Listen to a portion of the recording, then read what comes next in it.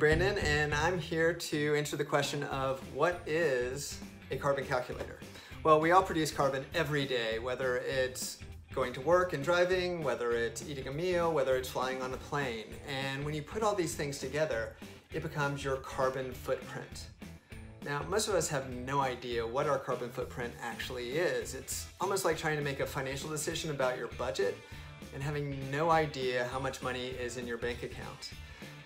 Wouldn't it be great if we knew what our carbon footprint was as an individual? Well, that's what a carbon calculator can be really good at, is estimating your carbon footprint, plus helping you understand what made up that carbon footprint. What were you doing that created the most carbon?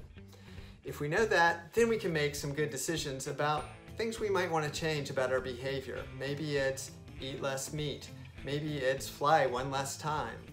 But what we really love about carbon calculators is it gives you the data, empowers you to make those decisions so that we can all live a more climate-friendly lifestyle. Thanks.